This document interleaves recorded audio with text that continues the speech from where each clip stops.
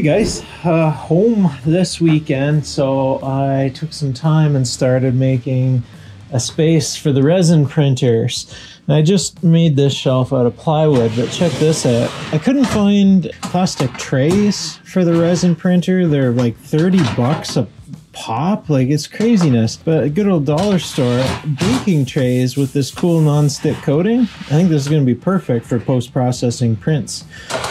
You guys haven't even seen the resin printer yet, but this will be the station that we're going to work with it at. And I got ethanol because isopropyl alcohol is ridiculous expensive. And I've just been working in the shop all day trying to get things in shape, testing out that laser cutter a little bit more. It works just awesome. Now I got 2 more laser cutters up there and 1 more to review inside, actually. I just got to clean off the bench and get the CNC out, clean up some more stuff. Hopefully I can get the resin printer out here tomorrow and start printing parts for my tractor.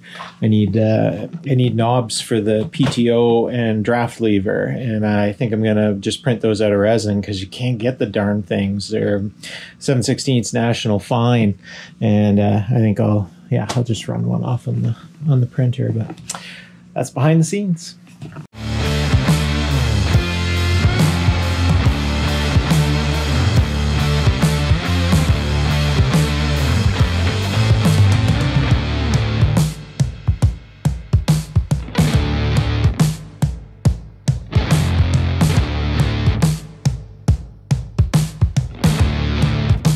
3D printing supplies and the license for this banger tune brought to you in part by PCBWay.com. Seriously, they support all these videos and a pile of other makers so that we can make content and share it with you. Big thanks to my patrons as well, but go over and check out PCBWay.com for all your PCB and CNC needs. Here's where we got to. So this is my new Anycubic Photon M3 that you're going to see in many videos coming up, I hope. And I got the LEQ Wash and Cure wash station. This is the Mercury Plus. So it has UV lights and an agitator to run cleaning.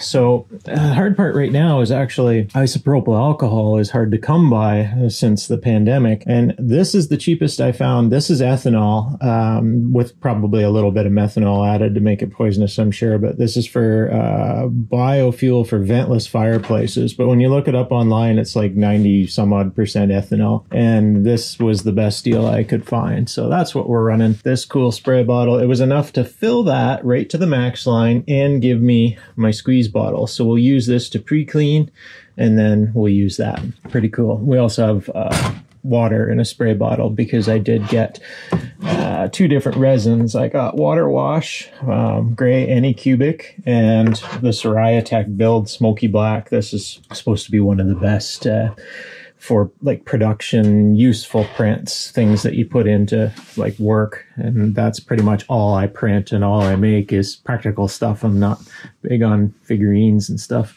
And this is my Solidoodle 2, my very first 3D printer. And I've been saving it, not because the printer kind of sucks by today's standards, but what I want is to reuse that enclosure and find a small form fit 3D printer to fit in here. And I can't find one yet, so maybe you guys can help me.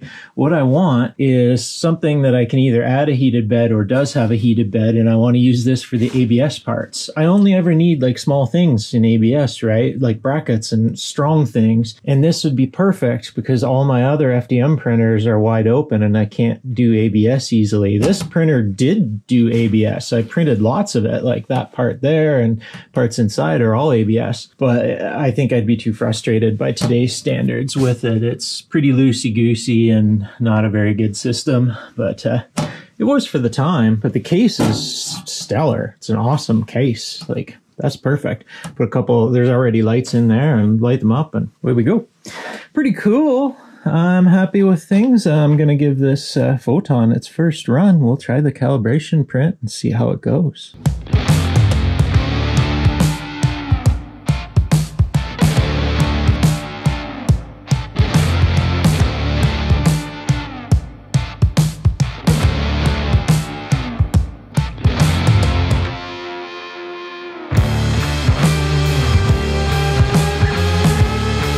couple hours, and I think I finally settled in on the way things are gonna be. Made another trip to the dollar store, and we'll have paper towels right there instead of having to walk across. I've got these, they're kind of like microfiber shop towels. They're really, really soft. I think those will be okay for using on the tank, but eventually I'll get some lens cleaning wipes. And I filled up 1 with ethanol, 2 with water, and then I have my trays where I can easily take one off, take it out, and get ready to finish a print, which I think is going to work half decent. The only thing I need is maybe a pull-out like keyboard drawer would be perfect here. Then I can set the trays on it. That might be kind of cool, right?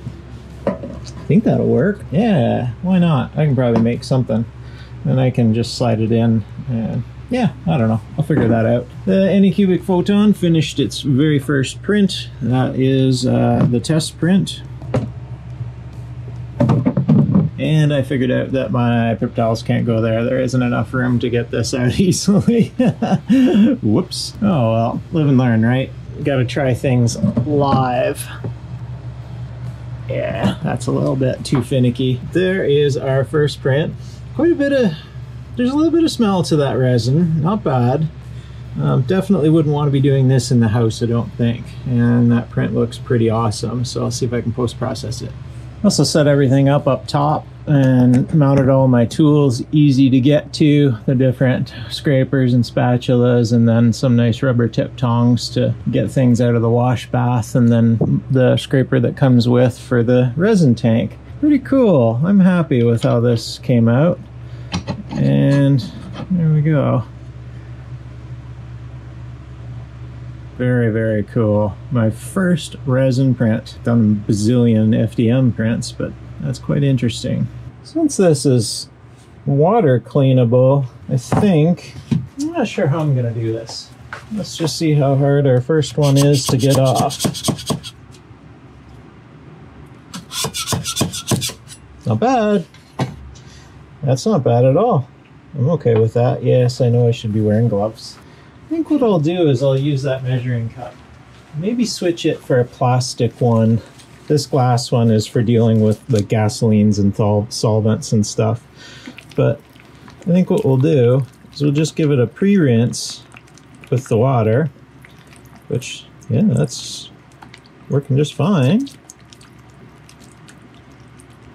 And then I'll give it a post-rinse in the ethanol solution.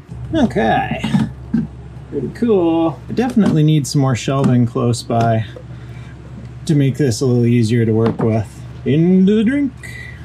Bloop. And then we'll go ahead, I'll seal this up in a second. We'll hit whoosh, 1, let's, I don't know, let's go, yeah, let's go 4 minutes, why not, right? And then zoom, zoom, zoom. And away that'll go. I wonder if that's gonna get damaged like that. Probably so. It may be best not do that. Okay, it did settle out that it's not being bashed around, so that's cool.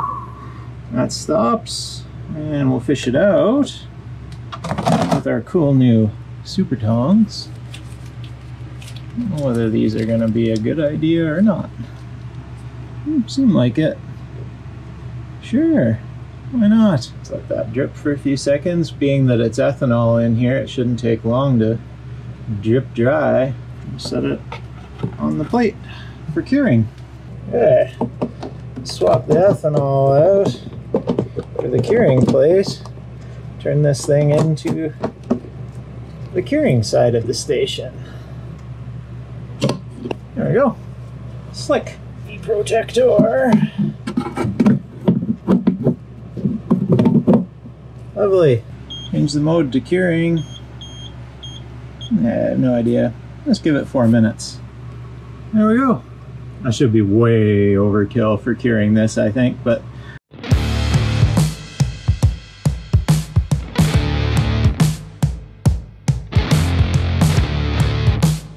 alright, I suspect that should have been plenty of time. Wow. That is pretty cool. So there's still a little moisture at the bottom. It seems to be cured underneath it, so that is pretty cool. Okay, this workflow needs some work. Need somewhere to set these lids easily, so I've got one spot there, and that should be fine. Set them on top of the Solidoodle, and I like the idea of a drawer here. And I'm gonna move the towels up to there, and those towels somewhere. This is what I thought. This is why I didn't get into resin printing for a long time. I already cleaned up partially, and this is what I've got out of that tiny print, plus the rotating tray and a few other things. It's a messy process, and I don't think I'm going to be doing a whole lot of resin 3D printing. This was my clever idea, though. I am proud of how well this works. Check out how easy these clean up because of the Teflon coating. They just one wipe and they're spotless. That, I think, is way better than a plastic sheet would ever be. I like these dollar store baking sheets. Yes.